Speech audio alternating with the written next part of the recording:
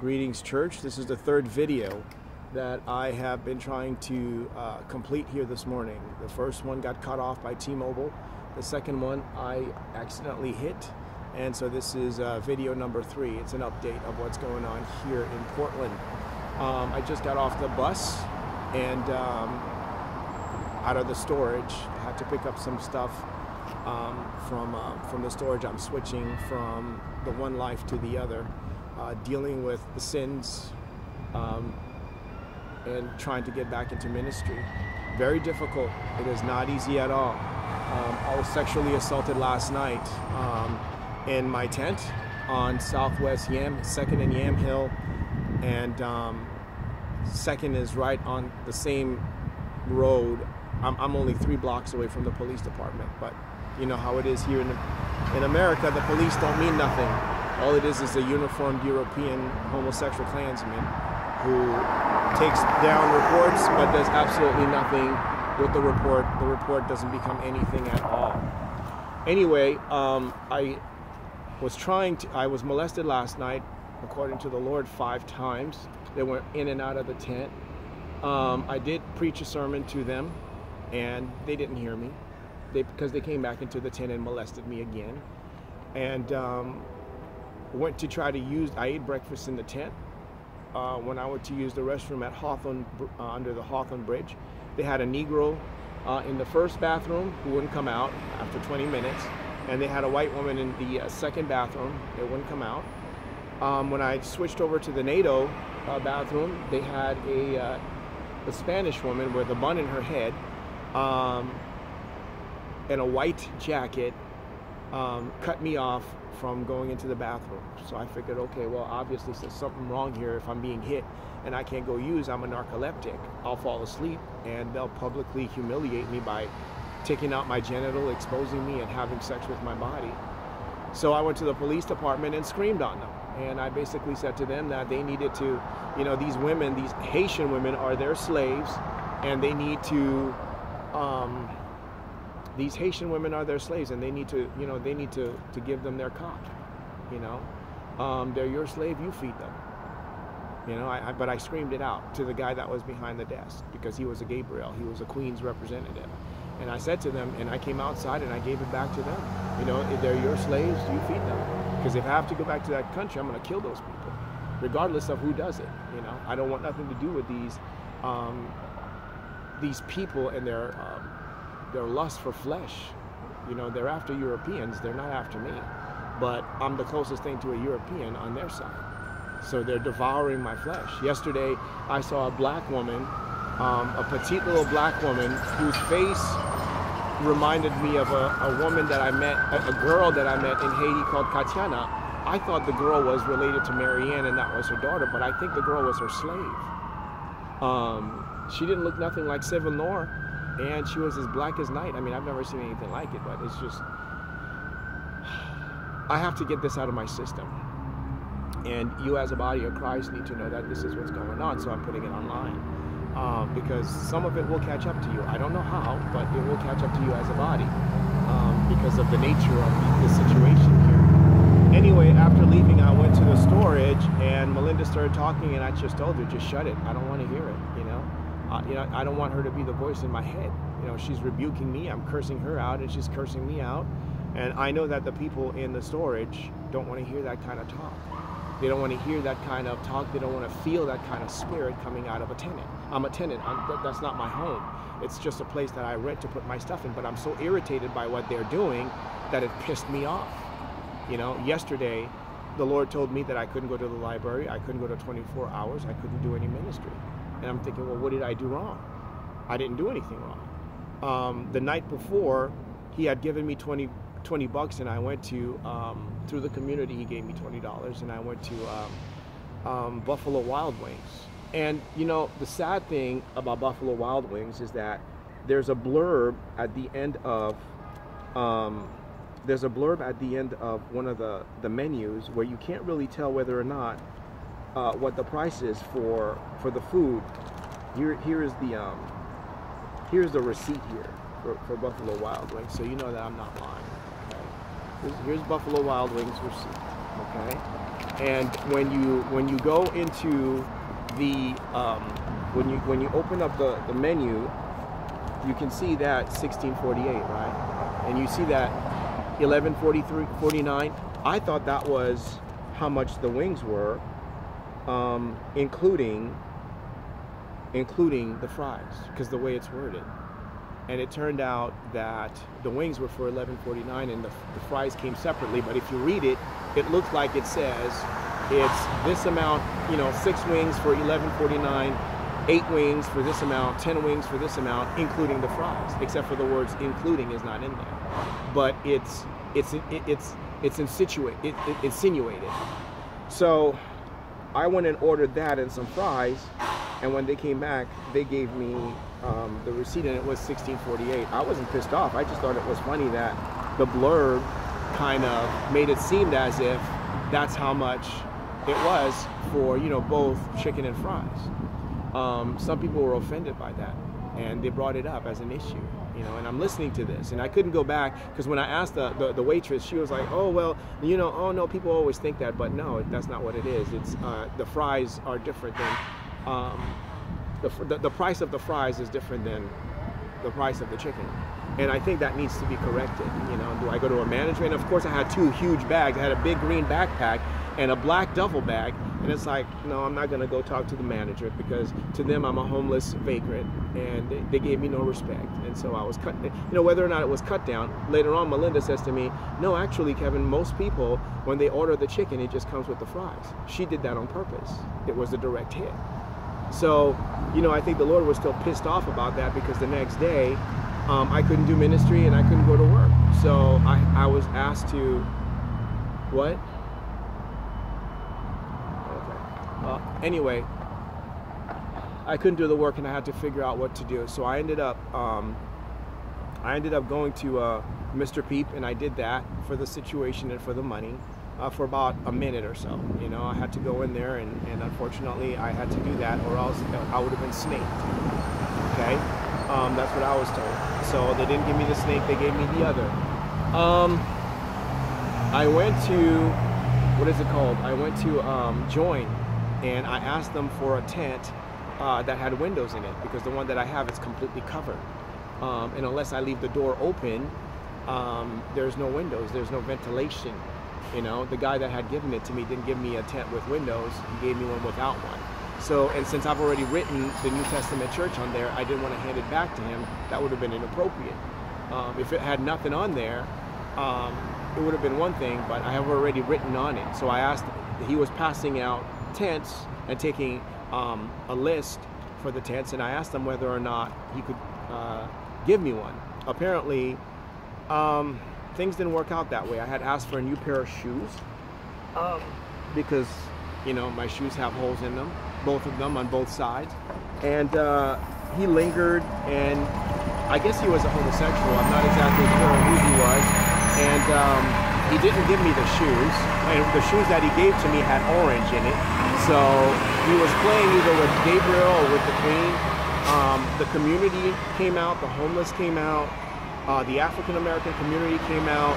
The tent that was going to be handed to me, because I asked for one with a window, this young woman came out, and I guess she was supposed to be an Elish representative. I had seen a couple of her videos, and she turned out to be not a friend, an enemy, and I guess she's representing Melinda in the community. That's how they're talking out here. But she had sunglasses on, and she pulled out a knife, which I thought was kind of interesting. I'm not exactly sure why they had a Hispanic come out. Yesterday I seen about 5 or 6 people who pulled out their knives. Now me, I'm going to show you my knife. This is not for attacking people. This here is for me carving. This here is for me carving apples, pears. You understand? This is for me cutting food. This isn't for me to cut and kill and hurt people. So yesterday they sent a Hispanic, I think he was Hispanic, he might have been white, pissed off at Join, and this guy drops all of his personal property. This knife comes jumping out. I was on the other side of the fence picking fruits, and when I saw that, I was just like, well, no, I don't want any part of it.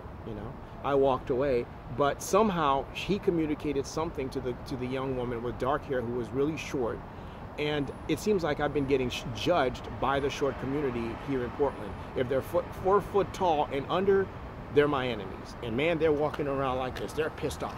They're pissed off. They're ready to kill. So I don't know who these people are. It's the same thing with the kids too. So I'm not exactly sure where this is coming from. So I'm thinking it's the devil's, it's the devil who has this thing against me. So anyway, the worker kept on going in and out, but he wasn't going according to his list. When I saw him hand the tent that might have had the windows on it, and she took it, and then he switched to 7x7 tents, which were blue. And I'm thinking, okay, this is being done on purpose. She was wearing something orange, so that indicated that was Gabriel, and the sunglasses, the tent. I mean, just too many hints, clues. And then she pulls out a knife, and I'm thinking, okay, I got to figure this out, right? So I gave it to her just to see whether or not that's what it was. That's exactly what it was. There was an African American. He took it, and he had one of those things around his ankles where they have to, they monitor where he goes and what he does because of previous crimes that he has committed. Well, they gave him an orange jacket. He took the orange jacket, and he started talking to me like I came out on him. In other words, he took her position. She took the Mexican's position. I guess the Mexican took Gabriel's position. Gabriel took the monarch's position, the queen's position. So I'm sitting there arguing with this African American, and I'm saying to him, I'm not talking to you. He's like, oh yeah, you're talking to me. I'm going, oh, I'm talking to you now because you have an orange jacket and you're assuming the position of that woman who was assuming the position of the man and who was assuming the position of the, so it's like, I'm not a part of any of that. He hands me a pair of gray shoes, and he was wearing gray himself. And I guess the guy was a homosexual, I don't know. Because later on, a bunch of people that looked just like him, and there was a fight staged at 99 Holgate, a fight that was staged between a light-skinned African American with this white guy. And I guess the white guy is in the series. He takes off his shirt, and they're cursing at each other. They look like they're about to throw down. It was a bad day, okay? So anyway, long story short, I ended up just giving him back the shoes because when you flip the shoes underneath, it was orange. So I said, no, I'll give you back the shoes. I don't want to play the game. I'll just come back at another time. They let me walk, but before they did, they sent an African, a black-skinned African. He was about 6'6" or 6'7". So this guy towers over me. I mean, he was like way up there, okay? And he didn't even look at me, and he started talking down, and I'm like, this isn't happening. So from the little white woman all the way now to this giant African standing in front of me, and I don't know what the altercation is with him, but he took it from the guy before, who took it from the girl, who took it from the Spanish, who took it from Gabriel, who took it from whoever. So I walked away thinking, and all I said was, I'm not African American.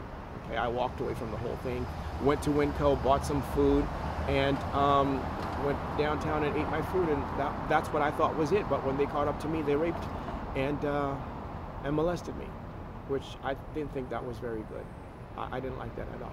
So anyway, this morning, before leaving the storage, getting back to today now, before leaving the storage, the newspaper article here in the Portland Tribune has some military men on the outside of it, and the issue that I brought up was that I don't understand this government, that they went and fetched 48,000 people as, they're rescuing the Afghanistanians, where if you look from a distance, I call these homeless people Afghanistanians here in the United States, American Afghanistanians.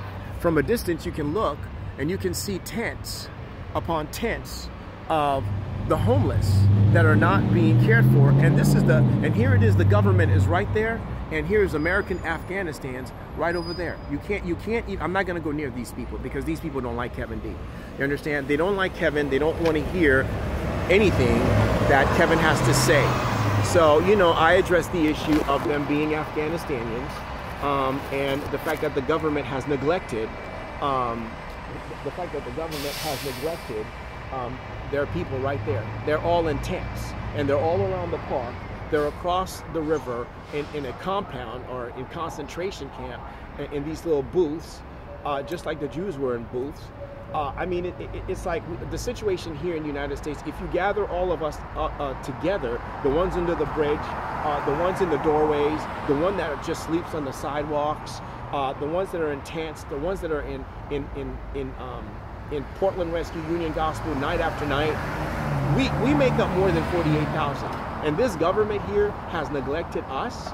And we're not talking about sleeping bags and plates of food. We're talking about being removed completely out of that situation. I wasn't in that situation when I came into the West Coast. But ever since I met Dr. John MacArthur, that's the situation that he has put me in after graduating from CSUN in 2.5 years of seminary. And so it's like, I don't understand this. You know, the district attorney, they're looking at me and going, we're not going to do a damn thing to help you, you know. And so this morning, I went and I preached them this passage here out of Romans, and I also went into Corinthians. Now I'm trying to remember. Preached to them out of Thessalonians. You know, the passage that says in 1 Thessalonians 4. I think Hebrews and Thessalonians was what I used. In Thessalonians 4, the scripture says.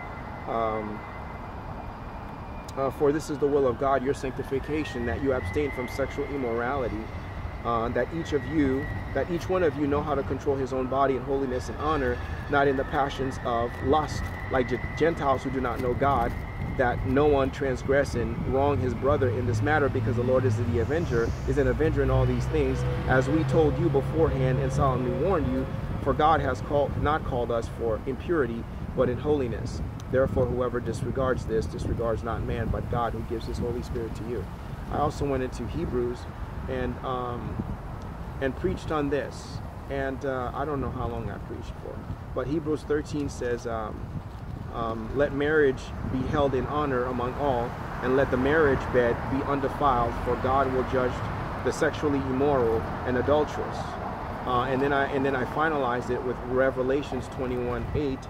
That says, but as for the cowardly, the faithless, the detestable, as for murderers and sexually immoral, sorcerers, idolaters, and all liars, their portion would be in the lake that burns with fire and sulfur, which is the second death. So those were the passages that I used this morning to defend the fact that what these African women are doing is not morally right. What these homosexuals are giving people, Hermaphrodites are giving people permission to do is not right. Here in Portland, not to me and not to these people that are in tents. And I know it's happening, because if it's happening to me, and it's happening to others, you know, probably members of the New Testament church that will not voice their opinion and say that this is what's going on. Anyway, I think I've said more than enough to keep you up to date with what's happening here. And it doesn't get any better, you know, it gets worse and worse every day. And me, I've lost my respect for the American government and the American people, and they've lost their respect for me. So we're going in opposite directions here. But they're the ones that are constantly on me, because they follow me, they drug me, they knock me out, they use me, and that's not cool with me, you know. And I think, and if I'm not mistaken, I think they might be writing stimulus checks and then cashing them. You know, when the stimulus check comes in my name, they give it to someone else. You know, I'm not sure. I'm not 100% sure, but I think that may be going on too. Where, you know, those people are writing him, and because every time the Lord says you need to go to the post office and pick up your check, there's no check there. And I know that he's not lying to me. And so if he's not lying, then somebody else is taking it and cashing it, because they have my driver's license. So anyway, that's what's going up here in Portland, and it's always a sad story, never a salvation story. So anyway, keep Portland in your prayers, church. God bless.